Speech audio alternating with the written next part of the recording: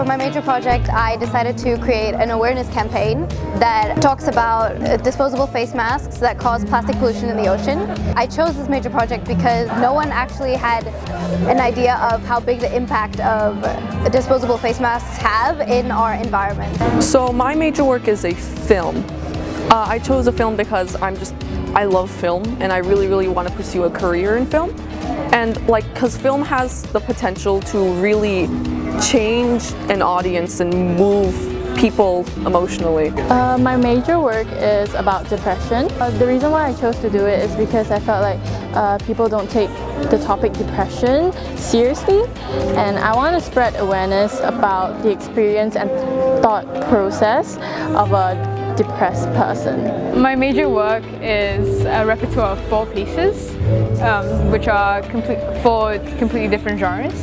And I chose it because I'm very passionate about performing. I arranged music for the first time, and I've also tried completely new genres that I've never played before. For example, ragtime. Creating a film is extremely hard.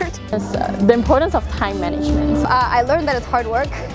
I learned that you need to stick with your criteria, you need to stick with your time and action plan, and that it is not something that you can just do at last minute or in the last few weeks of your HSC major project.